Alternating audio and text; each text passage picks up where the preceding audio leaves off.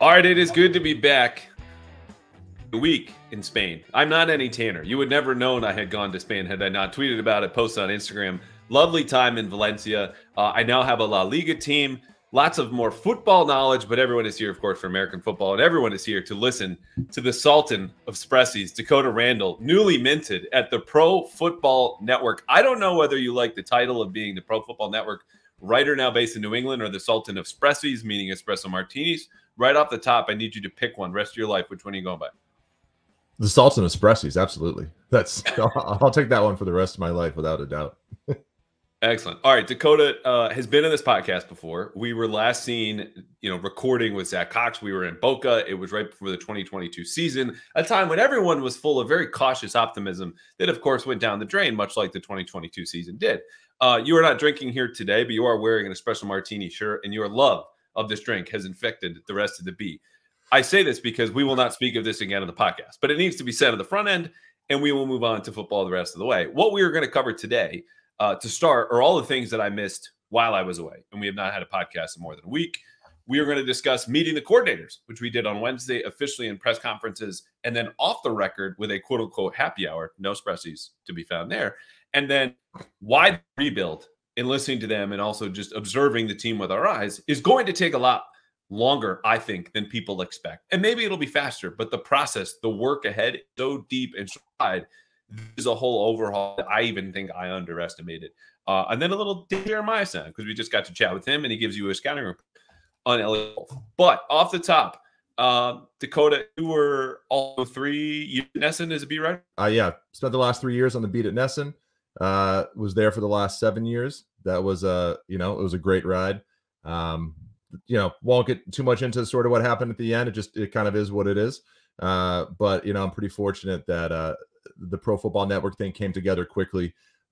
It's something I'm excited about, and certainly when you're in a transition period, you'd never know if you're going to land in a place that you can still kind of get the juice from, if you know what I mean. And so it's a good spot. It enables me to cover the league more, which I think is something I wanted to do instead of being just so in the Patriots bubble. Kind of broaden the knowledge a little bit, and also I kind of have the freedom to be around the Patriots as much as I want, which is something I plan on taking advantage of to continue trying to report on the Patriots. So I'm looking forward to the season and staying around. Good. Well, you were a better man than I because I said this when Zach Cox was on. I said, Nesson, you fucked up. Laying off Patriots beat writer the day before Belichick predictably parted ways with the organization. Just a Hall of Fame bad timing move. You now put in a different position. I'm not going to ask you to speak on this, but Ness management, guys, this is unbelievable on your part. But you moved on. You're at a better place. You'll have more opportunities. Good luck to them. Okay. The week that was. We have 4 topics here. I told you I want you to pick one, but don't tell me. I am going to do the same. We will leave the other 2 alone and then move on to more pressing matters. So while I was away, Bill O'Brien got introduced at Boston College, and he told everyone that he could have stayed in New England. I think this flew under the radar a little bit, but he left to let Gerard Mayo hire his own staff. Number 2, Matthew Slater retired. 16 years, 13 as a captain, 10 as a Pro Bowler, 2-time All-Pro. Expected, but nonetheless big news. Lawrence Guy, Adrian Phillips did not retire, but they got released. Patriots now are up to nearly $70 million, 70 in cap space, second most in the league. Even when they cut or restructure J.C. Jackson, that will go to about 80. And then lastly, as I mentioned, the coordinators introduced on Wednesday, followed by a happy hour, something that just I would love to have seen Belichick's face if that was ever proposed by the PR department, as this was, and followed through successfully by Gerard Mayo, and what that just kind of says to you. So of those 4 topics, what are we going to hit on first? Yeah, for me, I wanted to kind of get into the Matthew Slater thing.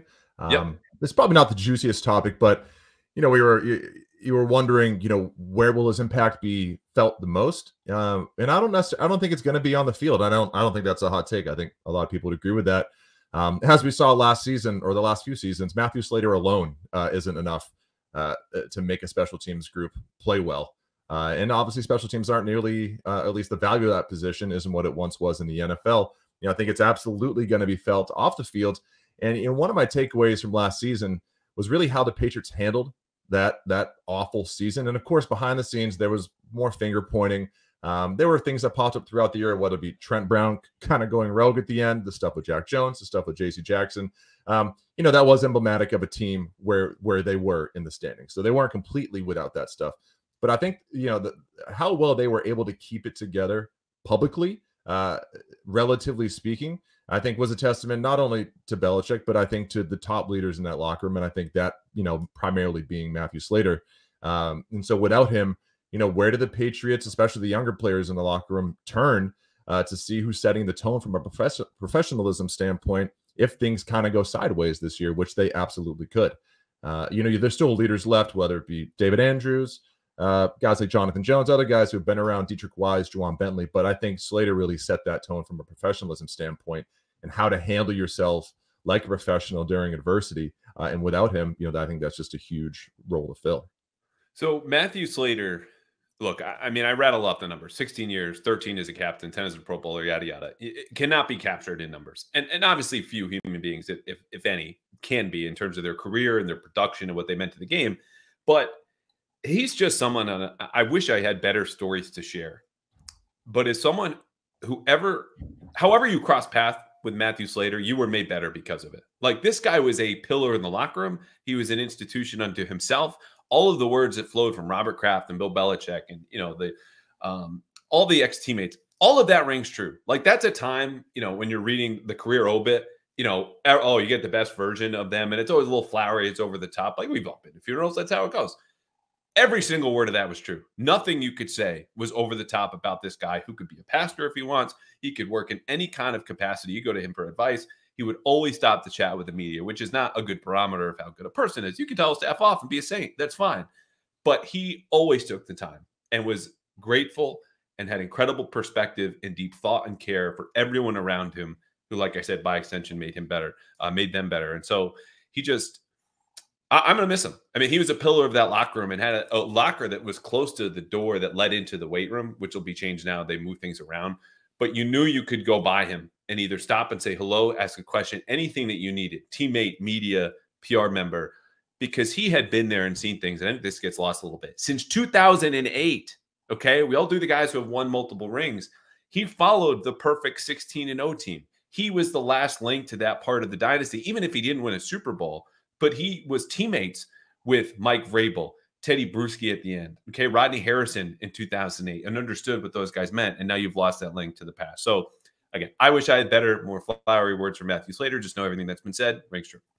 Yeah, and I would just, for me, he was, like a young or inexperienced reporter's dream, right? Because, when I joined the beat, I didn't have a ton of other beat writing experience. I kind of came into it a little bit late in the game. And he was just someone who you felt like you could go up and ask anything to, which just, again, doesn't translate to anything on the field, but just from a selfish perspective, it made my job a lot easier. And I felt like I could ask him really anything, no matter how tough it was. I mean, I remember I asked him about Bill Belichick's job status after the Jets game in week 3 this year, which in my mind, I'm like, is this too early? Wow. And he always handled all those questions, with total class. And one of my favorite things was that maybe he was just really good at sort of putting on a front, and if so, it was the most convincing front ever. But he would say things like, I'd say thank you, and he would say, always great talking to you and speaking with you, always good to see you. And I'm like, I don't know if he actually means that.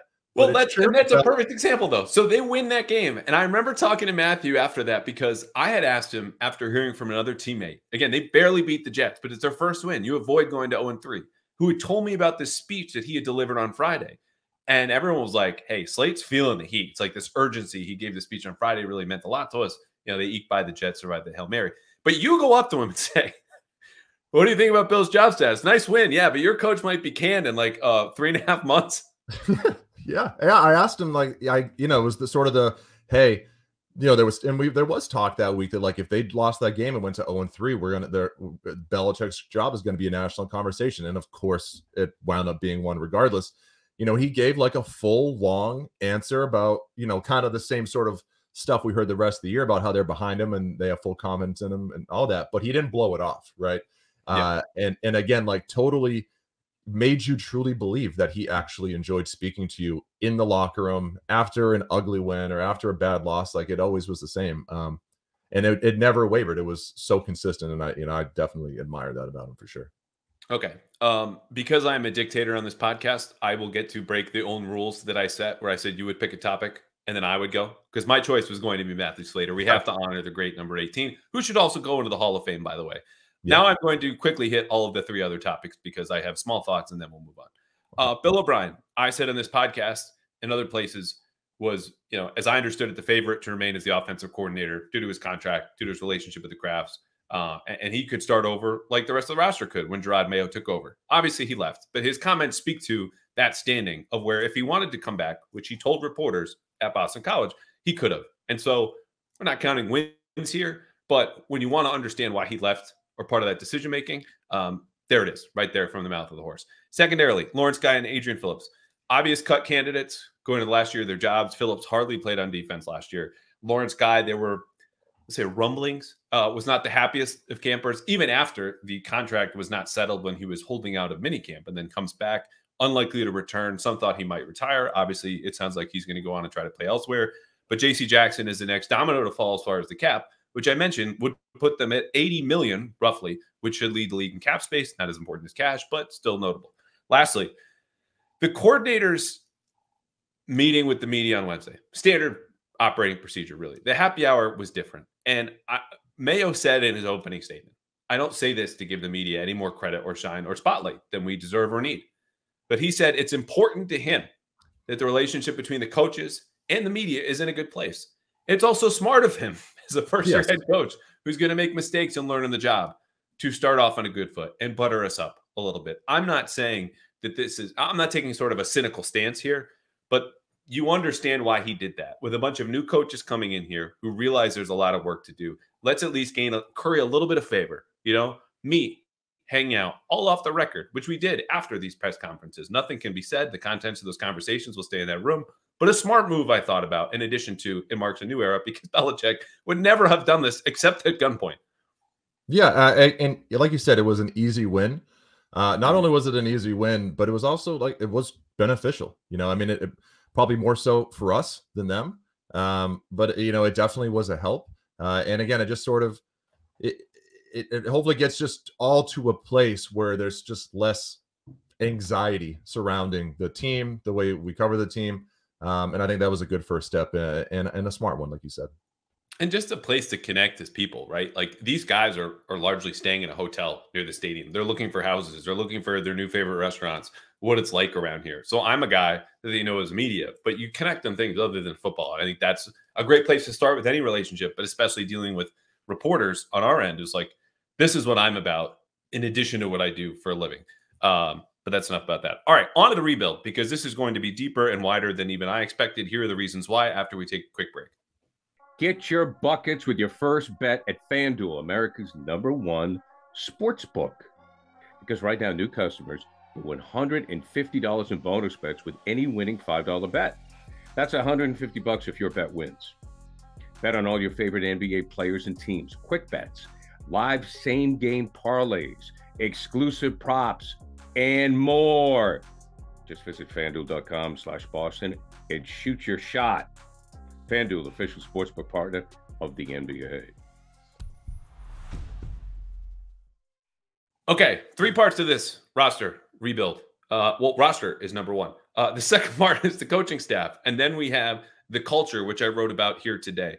Where do you want to start? And well, first of all, let me back up. Do you agree with my take that this rebuild is going to be deeper and wider and more thorough than we expected, just given Mayo was following in the footsteps of his only head coach in an organization where he played and grown up? First of all, I need to preface this by saying that I might not be the most reliable source because, and Zach Cox was in this with me, I think I picked the Patriots in every game last season, except for the home win against the Buffalo. And I think one of the other ones later in the year. So I for whatever reason, I talked myself into them having a chance in all of those games. And I kind of stand by all of that. And so I actually believe that it's all relative, right? It's like, what rebuild to what? Like what they were, a semblance of what they were previously. That's may never happen, right? Getting back into Super Bowl contention in this NFL, or just getting back into being in the playoffs. And if it's just getting back into the playoffs, I actually don't. I think it could be a little bit quicker than people realize, but obviously there are some massive variables that have to break their way.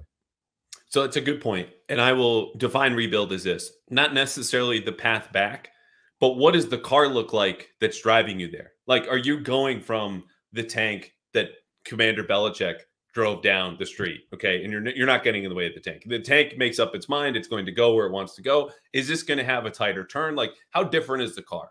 And in my conversations, in my understanding and listening to these coaches on Wednesday, is that this is going to be so different because the most powerful man in New England right now, no longer obviously is Bill Belichick. It's not even Gerard Mayo. It's Elliott Wolf, who has spent, as we've documented, 14 years in Green Bay, 2 with the Browns as an assistant GM, has different ideas, beliefs, and philosophies that he couldn't fully implement in New England when he was just a consultant and then director of scouting. He now has the power, and you've seen that with the coaching staff, with the front office, and we'll soon see with free agency in the draft. So that's why I say this is going to be different. But let's start with the coaching staff, because Jeremy Springer, happy birthday, first of all, turned 35 today, February 22nd, the day I write a column, the first sentence of which is Jeremy Springer is 34. Factually incorrect right off the bat. Thank you to Jeremy Springer's parents for just, today. Jeremy Springer, 35 years old, used the word love 3 times when I asked him at the end of his press conference why he was the right man for the job. I care about people. I'm about people.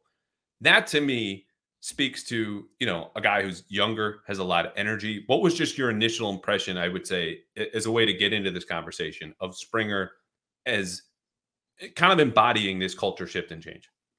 Well, first of all, you're totally justified in not knowing about the birthday stuff because he's like one of maybe the only coach throughout all this that I can't find anything on unless it's on a team bio. I don't think he has a Wikipedia page.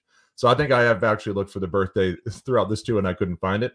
So Wikipedia, like you, also not the most reliable source. Your words, not mine. Not. I know. I do take their birthdays as gospel. Maybe I shouldn't. But yeah, I think a ton of energy. Almost reminded me of Cam Akers a little bit, but more concise. But I think he's young. You can tell it doesn't come across as fake or forced. I think that's just who he is. And I think it sort of is in keeping with what it feels like a lot of the people they brought in have been described as good culture guys, good culture fits. It seems like he sort of fits that mold. And it just seems like he'll be a good fit for guys like Brendan Schooler, who he has a history with. I believe he said at Arizona, is a similar sort of personality. And even Chad Ryland, if he's back, has some of that. I just think, I think his personality will be a good fit in that room, provided some of those players are back. We don't know how that's going to go. But again, this is a guy, and this is kind of also the theme with the staff, it hasn't proven much. He's, you almost maybe would have felt better if Tom Quinn, the assistant, was the special teams coordinator based on the experience. So we'll just have to see. But from a personality and an energy standpoint, he certainly checks those boxes. Well, and the reason I bring him up, as I said, is a way to get into this conversation about culture. And we'll go back and circle through the staff, and we'll go through the roster, which we've talked about in this podcast before, just how barren it is. And you're looking at the tentpole players, blue chip talent, whatever you want to call them. They're just not very many of them. I bring him up not because everyone wants to hear about special teams. It's just that love part, trust, relationships. The reason that DeMarcus Covington, as Gerard Mayo said, and this is not the entire reason, said he got promoted is you knew he was ready for this because of the way he connects with players, mind, body, and spirit. Alex Van Pelt, a relationship guy, which Mayo says, quote, I fundamentally believe in. Okay, so it's not the X's and O's. It's not the hard work and the work ethic. It's your approach, your philosophy with players, and that you want to connect with them personally. And so that is the starkest shift that we will see. Like the Flying Elvis is going to be on the helmet. They're going to run Belichick's defense. But everything else, all of Bill's fingerprints are being wiped off here because of this, happily miserable, as Julian Edelman put it in 2020, militaristic kind of operation out the window. In comes the kumbaya of the 2024 Patriots led by Gerard Mayo and these coordinators. But how much does that matter? Because the Patriots did a lot of winning, happily miserable. And however the term is now with this kumbaya approach, my words, not exactly theirs, how much does it matter? Or is it just a change and we have to wait and see? No, I mean, I think it does matter, right? I think for a while was someone who said, I kind of defaulted to Belichick on that and said the results speak for themselves. It doesn't matter, and said that, maybe, he can't connect to some of the younger players and all that stuff. But at the end of the day, he'll be, he can find the guys who do fit his system and what he's looking for, and it'll work out. But the results at the end, kind of prove that it had become antiquated. And I think you have a not insignificant amount of former players, I think, including the likes of Devin McCourty. And we've seen some of these guys talk about it in the Dynasty series, that his way of doing it in that military-like style, like you said, piloting the tank and just barreling over everyone, it probably doesn't work with today's athlete, with today's generation. You got to have a softer touch, not necessarily a softer touch. It's football, right? Like there has to be some of that toughness and demanding culture in there. But definitely, more of, like you said, the kumbaya feeling, and everybody pulling in the same direction, the family style. I think we might, fans and all of us might kind of roll our eyes at that after, what we saw from Belichick and the Patriots over those 20 years. But I think in this day and age, I think it's a necessary shift for them. I mostly agree with you in that I think what it is, and the easiest analogy I've made this about the Patriots draft classes from 21 to 22 is that, you break up with someone and the next partner you seek is the exact opposite. Like you don't want to deal with the crazy girl who's a ton of fun after 11 o'clock and you don't know where the night is going to go. So you go with the girl who's going to be in bed by 10 and it reads and knits and has 3 cats. And that's all well and fine, but it's only because you're not going to run into my wife. Yeah, exactly. We all know who you dated before Christina. I just described her apparently. Though Christina might be a little bit of both. If I'm just going to hazard a guess. The reason you do that is not because it's necessarily a better option, but you're going to avoid the problems that were created by that last relationship or that last coaching staff. And so the way I put it today in my column is that, that approach, that militaristic attitude, which became very Machiavellian behind the scenes and infighting and media leaks among the coaching staff and pointing fingers and laying blame, broke the offensive staff in 2022, and it broke it again in 2023. And Mayo gave very subtle reference to this when I asked him at the end, how much input did Alex Van Pelt have? He goes, I think it's very important that an offensive coordinator be able to fill out his offensive staff, which Bill O'Brien did not get to do in 2023, which led him to tighten the circle, bring everyone closer to him, run the meetings himself because he didn't trust the coaches around him, basically. And so Alex Van Pelt is not going to make those same mistakes. Everyone is going to be on the same page. What does that page say? How does it read? What do those X's and O's look like? Are they as good as Bill O'Brien or Josh McDaniels? Who knows? But I think it's a necessary shift in that you need to be a little bit more unified than, as Mayo put it, siloed. And so that's an improvement. It does not, however, mean, though, that when the clock strikes 10:01 and your girl's asleep and you want to go out, that you don't have a new problem. Oh, I can't do this anymore because these are the different issues facing the Patriots, whether they're schematic or whether they're kind of trust with this staff or their experience, because it is a young staff that I think largely is underwhelming. But they're at least going to fix the old problems and patch those holes in the ship. Where might they spring next? Because none is perfect, no ship, no staff. Who knows? But I think you're right. It's a necessary positive shift for this generation of players and to fix the problems of the last 2 years. Yeah, definitely. And, listen, if you're lacking for energy at 10 p.m., there's one fix: espresso martinis, right? Espresso martini, there it is. Yep. I had to get it in. But I agree. And I think, ideally, if you're drawing it up, probably the perfect scenario for the Patriots from a coaching staff and a culture standpoint would be, a marriage of the two, a marriage of, some middle ground between what Belichick was, because you can't just say we're going to completely abandon everything we learned in the standard set by the greatest head coach in football history, no matter how antiquated some of those practices became. But at the other side, we need to move far closer to where the game clearly is going these days, both from a schematic standpoint, from a culture standpoint, just what the players want and need in this day and age. And so hopefully the players can find a middle ground. I think they can, because there were some holdovers from Belichick. There were guys like Mayo who were trained by him. There's also a lot of youth on this staff. You have a ton of experience with guys like Alex Van Pelt, Tom Quinn, like I mentioned, Ben McAdoo. So I do think they have a potentially interesting blend of old, young, experienced, inexperienced, guys who have a background with Belichick, guys who don't. And so hopefully that can allow them to achieve the best of both worlds. But, it'll be tough for sure. Yeah, it's well said. And of course, I get an angry email right now about the column. I said the Patriot way was good for 6 Super Bowls, and now the idea is to bring in a bunch of people pleasers. Come on. That person, Michael G, feels probably like a lot of people listening. The difference, of course, in those 6 Super Bowls and what happened when they go 29-39 was not only infighting and all of the dysfunction we documented at the Herald, but the roster talent started to drain, as well as the brain drain in the front office. And so this is the most quantifiable part of the rebuild that I think when you look at, and we'll go quickly through the roster and then go into the actual coaching staff and schematically the things that are going to change, where I say again, the car is going to look so different for the Patriots, and however fast they get back to contention, I'm just saying it's going to be a different vehicle, culture, belief system that gets them there. Now, the roster is going to determine those schematics, so let's start there again. The offense, to review, no starting quarterback on the roster. You have a good running back. It's in a contract year. If Kendrick Bourne walks in free agency, you have no capable wide receiver ones or wide receiver twos. You also have 0 tight ends under contract, and both your offensive tackles are going to hit free agency. Now, staying with that for a second, Mac Jones.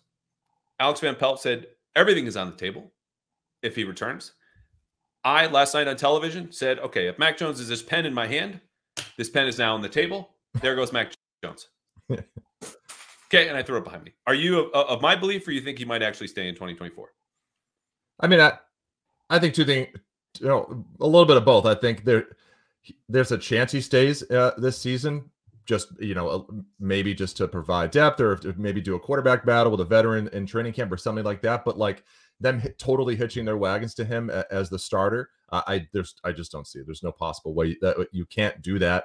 There's no reason to believe that would be a good idea for them to do. It would be malpractice. But if this story ends with them, whether it's Kirk Cousins or whoever, and they want to bring back Mac Jones and just take a flyer, see if he's able to refine himself in training camp or accept a backup role, maybe. But I also don't see that happening either. I think at the end of the day, the trade makes the most sense for both sides. Smart man. And I think we're going to hear a little bit more about Mac when we have Dakota's bad take segment coming up to close us off. On the quarterback, though, this is worth mentioning, even though, look, you need to be professional, objective, stick by the facts. But if I were sitting back in maybe a talk radio capacity, or I was just doing this podcast before the press conferences, I would have made up bingo cards, which would have said the defensive coordinator is going to say aggressive. The offensive coordinator is going to say explosive. When asked about quarterbacks, he's going to say accuracy and decision-making. And lo and behold, all 3 of those hit amid other squares. But Alex Van Pelt's new quarterback, he wants smart, tough, and a leader. That's an exact quote. Then, of course, the accuracy and decision-making. So if folks want to know, look, I don't put a ton of stock into that. I think it's obvious. I think those are good traits. Don't get me wrong. There's just not a lot. Might describe Mac Jones as a rookie, just not Mac Jones of the last 2 years. Yes, well said. That's just, I wouldn't read a ton into that as far as the draft goes or free agency. On defense, again, just to review quickly, and then we'll get into Van Pelt's scheme in Covington. Lawrence Guy and Adrian Phillips out the door. Kyle Duggar and Josh Uche are standing in the doorway going into free agency. Matt Judon, Jonathan Jones, and Christian Barmore are in contract years. And so that's what the defense looked like. It's not as much shift as the offense. And I think you'll see some of those guys obviously come back.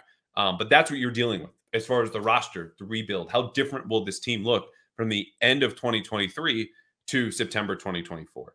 So going back to the offense now, Alex Van Pelt said that the offense will be similar to what the Browns ran when he was the offensive coordinator there for 4 years. He also said the running game, whether it's more gap schemes, pulling guards, tackles, and such, or zone schemes, everyone going largely in one direction or inside zone with double teams largely up the middle, will depend on the type of offensive lineman they get. So this is a sandwich where, okay, it's going to be a certain kind of meat. I know what the bread is, but I don't know exactly everything that's going in the middle. Was this good news or bad news to you that they're running the Brown system, but they don't know exactly what's going to be in that system yet? Yeah, I thought that was an interesting point too. I think it's easy to say that, whoever would have who sat back and said, well, you know what I want this offseason is to do what the Browns did. I think that's a perfectly fair take. But at the end of the day, and I also to look at what the Patriots did to that Browns offense in their last 2 meetings, and think that, how could they have possibly been so impressed with what Stefanski and Van Pelt did in those games that they wanted to hire one of them as the offensive coordinator. But, I think where I ultimately come down on this is I do think it's encouraging, because I think the West Coast offense is tried and true. It can work. But I have, my 2 primary concerns are, number one, it relies on, receivers or any of the pass catchers to be very precise with their route running. And that, I think, was a huge issue for the Patriots. I don't think it was a huge issue for the Patriots over the last few years. And so, do they have the coaches in place to correct those issues? We don't know, right? Can Tyler Hughes do that? Can Tyquan I almost said Thornton, Underwood do that? We don't know. I think that's a huge question mark. Can they coach up the players to play within this system at a high level? Again, that was the big problem the last couple of years. And then the other one is, if you were hoping for something like the McVay system or McDaniel or whatever, that's not what this is. And it's not explosive. It's not going to be particularly quick hitting. And so it's not a system that's really built to play from behind. And the Patriots might not be a very good team this year, and they could be behind in a lot of these games. And so are they going to be, if that bears out, are they going to be in a position with this scheme to play from behind and eke out some of these close games? I think that's a fair question too. It is. And look, I like a lot about the Browns scheme in the system, but I like you have some issues. Let's start on the positive though. This was a top 10 scoring offense last year, despite starting 5 different quarterbacks, including Joe Flacco, as we all saw, PJ Walker, Deshaun Watson, Jacoby Brissett, and then some Jamoke I'm forgetting. Can't wait to find out that I'm an idiot for forgetting this person in the comments on YouTube. We'll see you a little bit later. They also are versatile. And Alex Van Pelt has said things like, we'll tailor it to the talent that we have. We don't know the talent that we have, so we're going to find that out later. But when you look at the rate at which they ran these gap schemes, again, you're looking for pulling guards, lots of motion. They were number 1 in the league last year. And this followed 3 years ago when this was a zone-heavy running team. So Scott Peters, who comes over as an ex-offensive lineman, assistant offensive line coach with Cleveland the last 4 years, is going to be able to coach multiple schemes. And that foundation of the offensive line set everything up in Cleveland. If they get a good line, I'm talking top 10, top 12, on when it comes back, or you get a good left tackle, or draft another one, whatever happens, you can move the ball. You'll unlock a lot of possibilities the way the Patriots couldn't the last couple of years. But the Browns had a great offensive line. It is far from a guarantee that the Patriots will even have a good one moving forward. And so the fact that, as you said, you don't play from behind very well, and this is all predicated on having guys who can just mow down the middle of the field or a defensive line is an issue when maybe you're not necessarily equipped for that. So there are good and there are good and bad parts here. The other issue, I won't say issue, difference between the scheme is the staff that's putting it into place. 11 offensive assistants. That number matches almost the entire number of assistant coaches the Patriots had last year, offense, defense, and special teams. What do you make of the bigger staff, which Gerard Mayo explained by saying, look, that's how you have to do business in the modern NFL?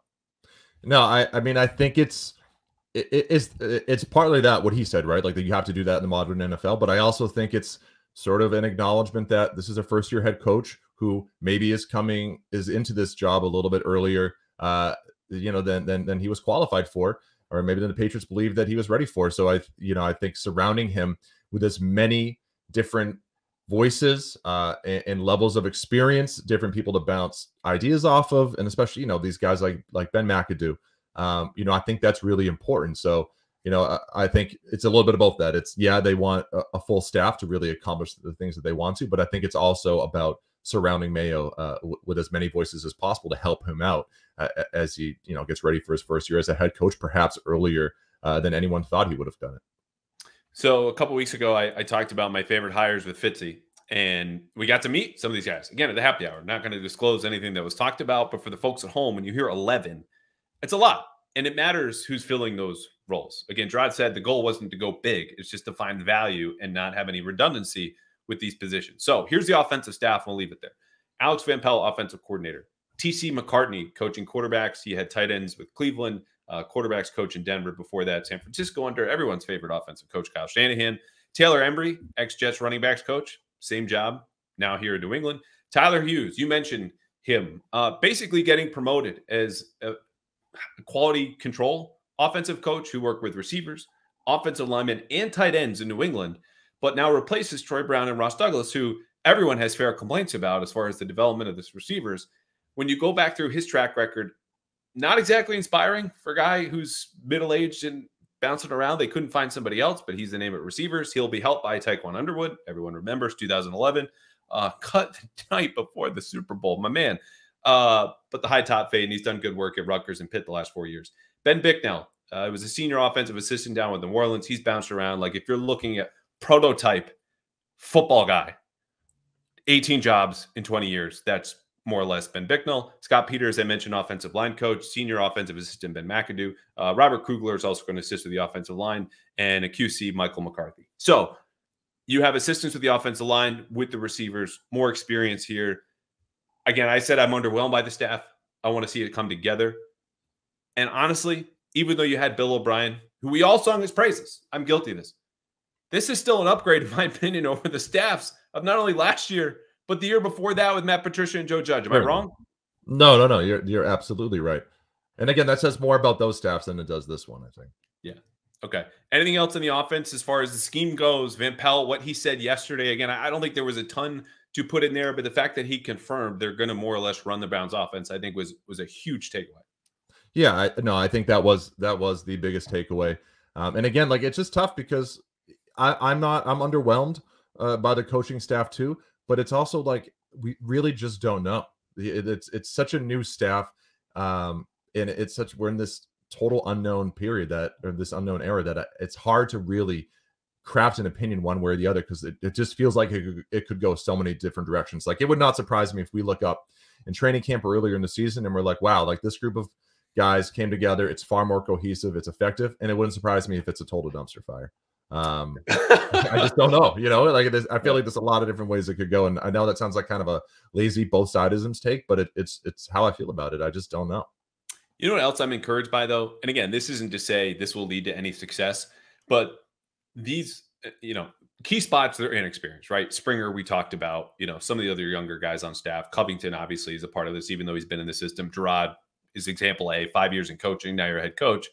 Is that whether it's even TC McCartney, a guy in his mid-30s, Bob Bicknell, who I mentioned, like, these guys have been a part of installing new offenses in many different places. So they know the process of, hey, as Alex Van Pelt said, I'll build my scheme around the talent, but we're still finding out what we have. Like, they're not looking at tape of upcoming free agents. They're looking at tape of guys now in-house. Who can we keep? Who do we want to keep? What do we need? How many things do we need? And so they've understood, okay, we can't write the whole playbook. We probably can't even write half of it. They can't even pick a running game. But we know what we can put in and what that process will lead to once we have some pieces and then write the rest of this, because they're going to be building a system as they build a roster. And at least having coaches in place who have done that before is encouraging, especially knowing that among those coaches, Gerard Mayo is not one of them. Right. Yeah.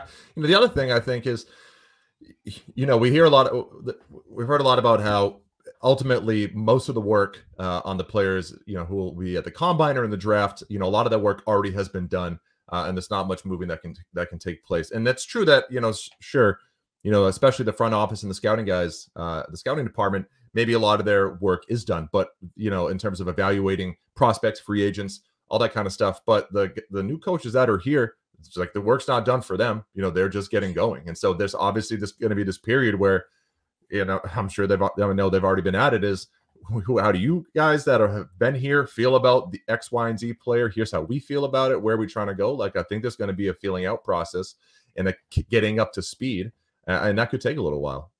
Yeah. All right. DeMarcus Covington does not need to get up to speed. He has a smaller staff. I think the biggest takeaway from his press conference, he's going to call defensive plays. It won't be Gerard Mayo. I think that's a healthy thing, because Gerard Mayo as a head coach needs to have his finger on the pulse of the whole game. Van Pelt is going to run the offense, but I think it's better to take a bird's eye view than jumping in. Let DeMarcus Covington make his own mistakes, as Gerard will, as opposed to trying to juggle too many things on Sundays. And so DeMarcus Covington spoke about Jerry Montgomery, his successor's defensive line coach, just said he admired the Packers, consistency, their effort. They use similar techniques that the Patriots do. I'm sure a lot of that is true. But Elliot Wolf, again, all roads lead back to that man and his experience with Van Pelt, Montgomery, in Cleveland, and then Green Bay, respectively. And so I think that's partly why he's here. I also asked him what needs to change to take this defense to the next level, because he said they need to get back to where they were. Injuries obviously played a big role last year. He picked on that word change and honestly said, not much. Agree or disagree? I largely agree. Again, I think it was a strength of the team last year, and I don't think they need to change much. I mean, I think it was Matthew Judon was on Radio Row, and they asked him that exact question, and he said he expects the defense to be more aggressive, which is something that he would welcome. We'll see about that. If I was to say, one thing that I would just like the Patriots to change from a philosophical standpoint with their defense is, less emphasis on finding all these Swiss Army knives and prioritizing hyper versatility. Can this guy play linebacker half the snaps and safety the other snaps. Can this guy play all over the defense? Like, just focus on getting good players who can play their position at a high level, and go from there. I understand the versatility, works well, and it's a good idea. But I just think, again, like, stop making it such a huge emphasis. I agree. Marte Mapu, I call it players who are great in theory, but not great in practice. You know what I mean? Like, this sounds so good. We can put him all these different places. And then they're going, oh, he's running close to a 4.5. And there goes Tyreek Hill right by him in week 8 down in Miami. And the season goes down the drain because he just took one step in quarters coverage where he had help to the boundary. And the corner obviously got dusted because it's Tyreek Hill. You just can't afford those mistakes. And maybe it's a mistake to put him there in the first place because Mapu played linebacker in college and looks like him. But it's just an example, like you're saying. Players better in theory than in practice. Do you think they should have hired more coaches? Because in addition to Jerry Montgomery, they bring in Drew Wilkins, ex-Giants and Ravens outside linebackers coach. He's been around for 12 years. I think that's a good hire. Dante Hightower, welcome back. I also have not talked about him.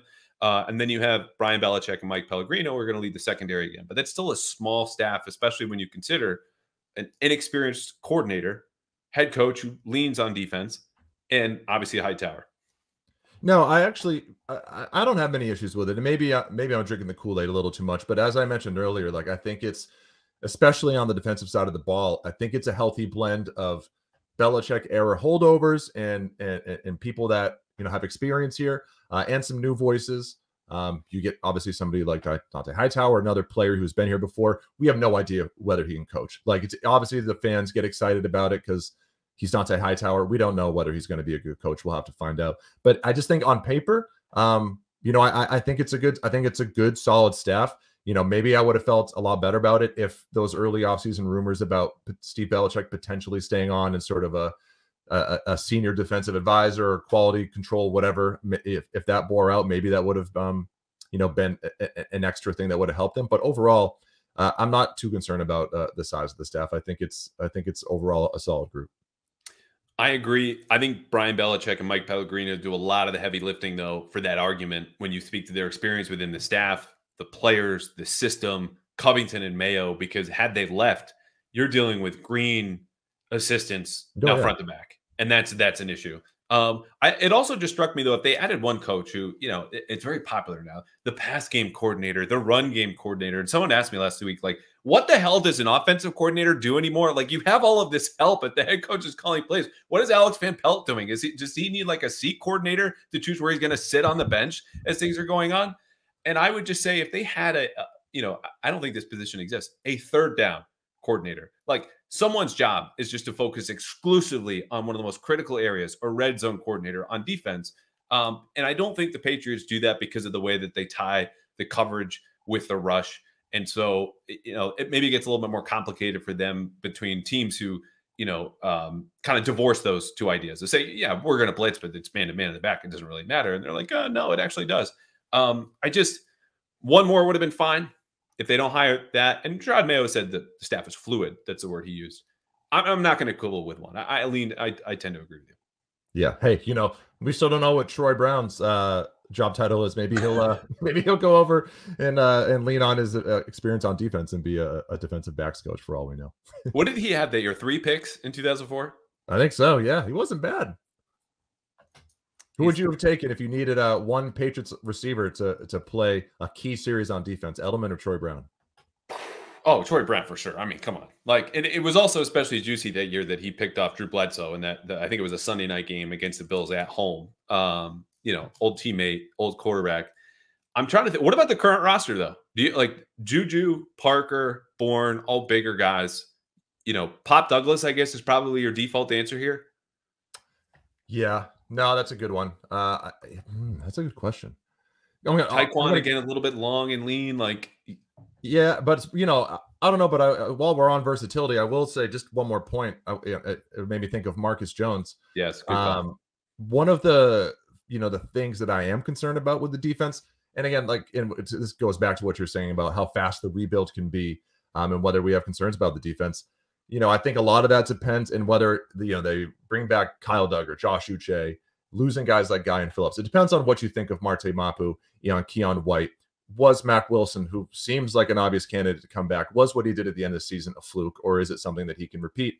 But I think a sneaky big issue for this team is cornerback, because, you know, everyone a lot of people have sort of made the assumption that Marcus Jones is going to come back and play a big role and be a big help. I don't think any of us really liked what we saw from him last year before he suffered that injury. I thought he had a disappointing training camp. I thought the size was an issue throughout that, and we saw it early in the season too. Is Christian Gonzalez going to pick up right where he left off? It wasn't a big sample size at all. Jonathan Jones is going to be another year older. And then after those guys, you really have nothing. And so I think that's a big question mark that's kind of flying under the radar at this point. And maybe they address it in the draft, free agency, or whatever. It's also a size issue. You know, like Christian Gonzalez looks like a giant just because Marcus Jones is 5'8", Jonathan Jones is 5'9". And, you know, we talked about Jonathan Jones playing outside or in the slot. Like, at this stage of his career, he might be best as kind of your utility man. Like, if they do want to make a Swiss Army knife, he can, and they've been reluctant to do this, spin him back to be the free safety. It's not a full-time role, but like when you consider him against Marte Mapu and Kyle Duggar, and if Duggar returns, Jabril Peppers, I don't know. Jonathan Jones doesn't seem that far off given his raw speed, and you might get out-muscled at the catch point down there, but ideally it won't just be him and another receiver. It's just, you know, corners don't age well typically in the league, and so that would be my question and concern there. But I think they'll draft or sign, maybe both for size there, just because of the Joneses. All right, the person in charge of drafting and signing is going to be Elliot Wolf. Again, the most powerful man in New England, 20 years working in NFL front offices, 2 as an assistant GM, 4 obviously last year here in New England. Much different philosophy than what Belichick was operating under here in New England. Here's what Daniel Jeremiah of the NFL Network had to say to me in a large conference call today, Thursday, about what Elliott will bring and what will be different about the draft for the Patriots moving forward. But so you always watch people. Scouts, we know, you'll kind of know who everybody is, and you pay attention. He was always somebody that worked hard. Obviously, when you have the family history that he does, it'd have been easy to maybe try and coast and cruise. He didn't. He never did that. He started at the bottom. He worked his way up. He kind of grinded through it. In terms of how it can change, I would say the Patriots were maybe one of the more niche drafting teams in the league, where they catch you off guard a little bit because it was so obsessed with fit that they might take a guy 2 or 3 rounds before anybody else in the league would take him, and they don't really care because they're just winning trophies every year. So they could be a little bit outside the lines, a little outside the norm with some of that stuff. I don't think Elliott will do that. I think you look at the Green Bay history, you know, some of the track record there. You look at offensive linemen that are versatile. You look at wide receivers who have kick return background that are really, really good after the catch. You know, those are some of the traits that jump out to me from the Packers and the way they've done things forever, and how he would have been trained up just, you know, from his dad. So I think those would be a couple of the changes. Okay, so this cuts both ways. One, it sounds like the unpredictability, the mystery is going to be removed a little bit, which I'm bummed about because I loved thinking that I could figure things out. And when I land 5 or 6 correct picks on my mock draft, it feels better because I covered the Patriots and not just the New York Giants or the Jacksonville Jaguars. Secondarily, though, I think you're going to have a lot of relief from fans seeing, as Daniel Jeremiah put it, Elliott Wolf's going to follow the board. He's going to follow the consensus board. He's not going to be obsessed with fit, as he said the Patriots were under Belichick. Do you think this is a good thing? What did you make of his comments overall just about what Elliott will do as far as change moving forward? No, I think it's a good thing. You know, I think, and what Jeremiah was also was sort of touching on there is that the Patriots were able to get away with taking some of those swings and not having them work out because of how consistently good they were. You didn't really notice it if one of those players flamed out or didn't pan out. And obviously, towards the end of Belichick's tenure, it was an entirely different story. But I think overall, it's good for them to get back to just, you know, let's get the best player available. To your point, I am going to miss sort of the fun that came with leading up to the draft, where, you know, kind of doing the Bill Belichick binocular all stars, like who's the kid that plays lacrosse, has military ties, and you know, as you know, Jeremiah said, the Patriots are always really tough to figure out from a draft standpoint. On the other hand, I thought they were one of the easier ones to figure out just because you knew they were predictably unpredictable. So you could try and find these players that made perfect sense for them. But I think it's overall, you know, it's a good thing, you know, for them to go in a more straightforward approach, not try and get too cute. They certainly got too cute for their own good, throughout the tenure, but really, I think towards the end of Belichick's time with the Patriots. So I think it's a positive sign. I think it's a positive as well. And look, you'll miss some of the Sebastian Vollmer hits that you have in the second round. You're also going to miss the Jordan Richards. If everyone going, what was that? And that was papered over, as we all know, for Tom Brady for a very, very long time. But as I said multiple times in this podcast and elsewhere, if you exclude Christian Gonzalez, who I'm sorry, I just want to see start a 5th game in the NFL before I consider him a big hit, even though I think ultimately that's what he will be as a first-round pick. The Patriots have not hit on a first-round pick since 2012. This has been a bad drafting team, and that started to catch up with them in 2020 when they had little cap space and couldn't spend as much, and Brady left, and has kept up with them as they've gone 29 and 39 over the last few years. So if they just go by the board, which, okay, these might be more predictable or common picks, but you need to get better players, talented players, okay? It doesn't need to be a we're smarter than you contest. It's building a football team, and I think this will be a good thing for the Patriots, but we'll have a lot more in Elliott Wolf coming in the coming weeks and months and before the draft. Well, you will get to know him just as you got to know about Matt Groh and Dave Ziegler the last couple of years as I wrote profiles about them. And, look, there's a ton of good reporting about this team in this front office, but he's someone, again, I said keep an eye on him from the get-go. Don't take your eye off of Elliott Wolf at any time over the next 6 months. Okay, it might be strained. It's going to be worth it. He is the one in charge making these calls, coaching staff, front office, draft, and free agency. Well, to that, I wonder, what other sort of fixtures of the Belichick tenure go by the wayside now? Are we going to see an undrafted free agent make the 53-man roster every single season, even though that streak snapped last year? Is there going to be what felt like an agenda in that department? Is that some of that other stuff sort of on the margins going to fall inside too? Well, we'll see, because, I think they'll get to blend, like you were talking about. You want to take the foundation of what Belichick did. And I've said this as well and agree with it. When I say their culture is going to change, it will. But the foundation should be there, right? Tough, smart players. Matt Groh represents that foundation. He's going to be in charge of the college side. Like, he spent all of his time, very smart guy. But they're changing their grading system, right? Alonzo Highsmith is going to come in and be a high-ranking executive in this front office. Came up in Green Bay, over 25 years in front offices in the NFL. Someone who knows what he's doing, but in a very different approach and value system. So, Groh, I think, might be able to blend that, but the final call is going to go to Elliott. All right. I asked you for bad takes, because if there's one person on this beat who can sit and steep and have a smile on takes that might go south, but for right now stink, it is my friend Dakota Randall, and I admire that about you. Perfectly comfortable being uncomfortable. You spoiled one yesterday when I asked you at the end of this happy hour, hey, come on with a bad take. And boom, you had one ready to go. So tell us what that take was and follow up with the other quote unquote bad take right now that, they could be hot, spicy, but just for now, people will bristle. Let's use the word bristle at this. Well, I would just like to say that I get a bad rap for my takes in the media workroom, but a lot of them age remarkably well.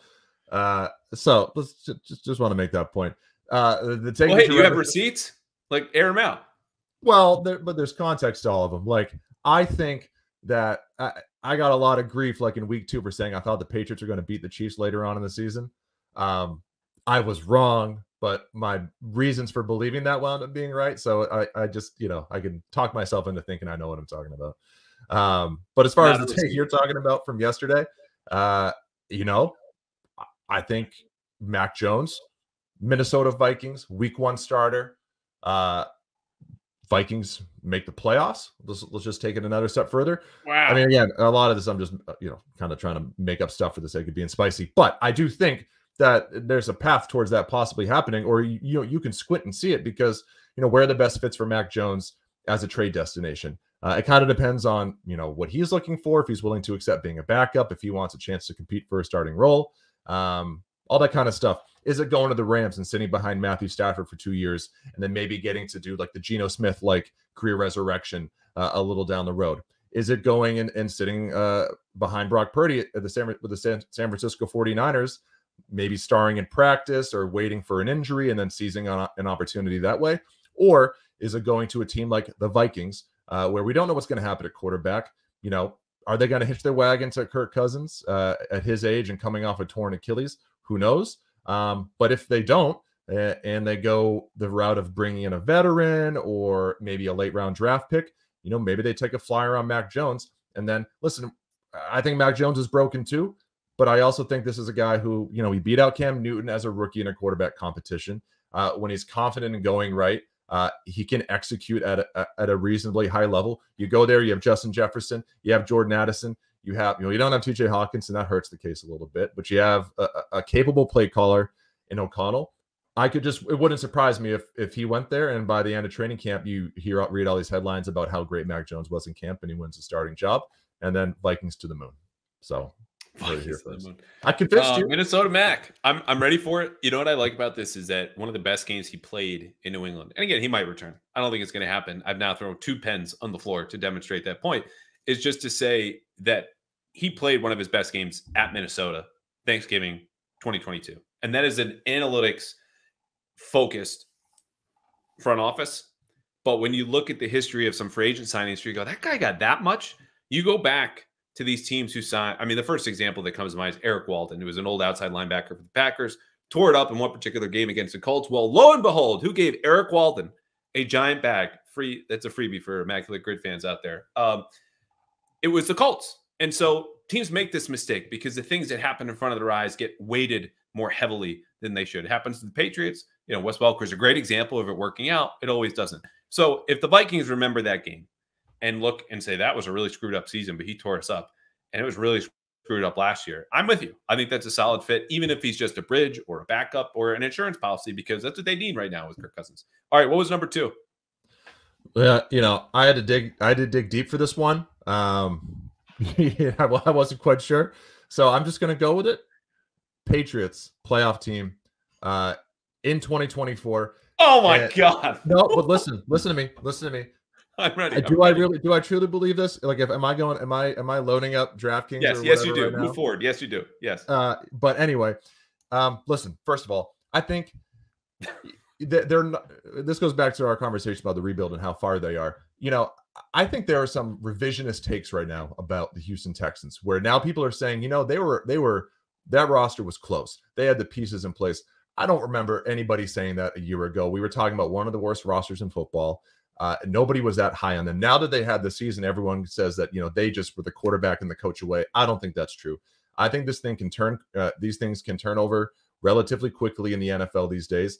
I mean, it also happened in Philadelphia. There are just huge variables, right? You got to hit on the quarterback. The coaches have to be able to coach. You got to go out and get a receiver. And those all sound like monumental things and need to happen, and they are. But if those happen, I'm a believer in the defense. I think they're going to be reasonably well coached. I think the bones of a good offensive line are there, provided they bring back Mike Onwenu. And then we'll see what happens at left tackle. Cole Strange potentially being out for a long period of time definitely hurts them. But I think there are enough pieces there where if you hit on the quarterback, which again is more possible in today's NFL, if they take one that high in the draft and then they go out and get a weapon, I think it could happen. But again, but the last point I'll make is I don't really think that's representative of how good the Patriots are or how good they can be. I ultimately think, relatively speaking, they're probably going to be bad. I'm just not that high on the AFC. And I think we get into this trap every year where, depending on what happens in free agency, in the trade market, people have all these takes about all the other teams across the league, whether it be the Broncos or the Raiders, and a lot of it doesn't pan out. I think the Chiefs got away with one this year. I think the Bills are trending downward. We'll see what happens with Stefon Diggs. Who knows what Joe Burrow's going to look like? We thought the Jacksonville Jaguars were set up to be one of the next great powerhouses in the AFC. That didn't work out this year. So I just think it's more representative of the field. I'm not sold on the AFC field. And if the Patriots hit on a couple or more than a couple big X factors, playoffs. Oh, be careful what you wish for, folks, because that is exactly what I asked for. It's what I got. I love the smile. I genuinely appreciate the thought that went into something that I am not rooting against, to be clear. If the Patriots go to the playoffs, this will be an incredibly enjoyable season. We already talked about the kumbaya nature of what will be the new culture under Mayo and Van Pelt and Springer and DeMarcus Covington and God knows who else. But no effing way, my friend. You're going, I think the AFC is down. Yeah, the Chiefs got away with one. They only went through one of the best offenses in the league in Miami, who they shut down. Josh Allen in Buffalo. Oh, and Lamar Jackson, league MVP in Baltimore, while Joe Burrow was out, okay? And you're also talking about Aaron Rodgers coming back with the Jets. Do I have faith in the Aaron Rodgers Jets? No. But this was a down year. You're right. But the quarterbacks are coming back. The teams will be better. And among those teams is only the back-to-back reigning champion Chiefs. I think the Houston point was the most salient one that you made. This was completely revisionist history, where when they traded that future first to Arizona, everyone's going, that could be the #1 pick next year. This is a mistake. I was among them. CJ Stroud throws that pick to Jalen Mills in the preseason. The Texans score 9 points in their opener, lose at Baltimore, and then make this run. And they had more talent, and they hit on their draft class. That was a big part of this with Nick Caserio. And in past picks, Nico Collins, legitimate #1, third-round pick from Michigan in 2020 or 2021. But this is not that. And CJ Stroud and Andrew Luck come around once every 10, 11 years. So we're going to have to wait a little bit longer. But look, bad takes, a spicy takes. I mean, I think this game needs a new name. It's how many Spressies. Would you believe this, or could you be convinced of this? And that, to me, I think is a 5 or 6. Like I can't get there without that much help. Okay, well, let's just do this. Let's play out this exercise for another 20 seconds. Okay. Okay. What, there are seven playoff spots in the AFC, right? Yeah. Or in the conferences. Okay, so let's just run through the teams real quick. Bills, would you concede that it's a little shaky right now? I mean, the Patriots beat them this year. What is a little shaky up there is a full-on earthquake down here. I mean, everyone would happily live through small tremors in Foxboro to deal with those shakiness as compared to what they have right now, which is just a chasm.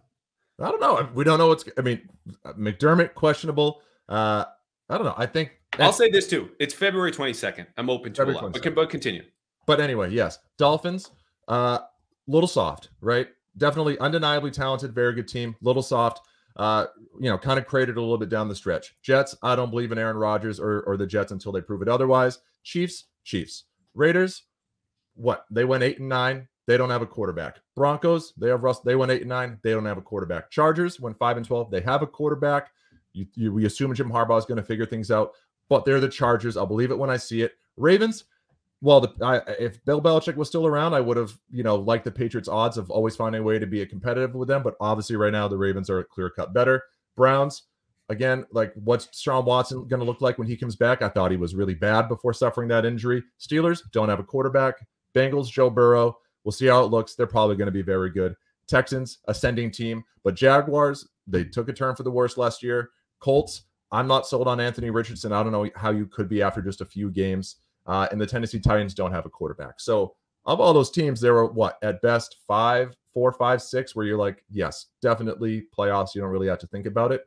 The rest of it's wide open. So if they just have to get to the 7th seed, they're in a bad spot, but it could be a worse spot.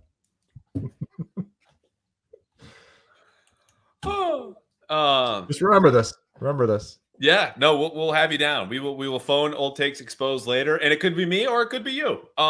It will not be me. But that was. I can see there were a lot of sweeping generalizations throughout. Yes, glossing over things that like Gardner Minshew almost took the Colts, or maybe he did to the playoffs, and I'm forgetting.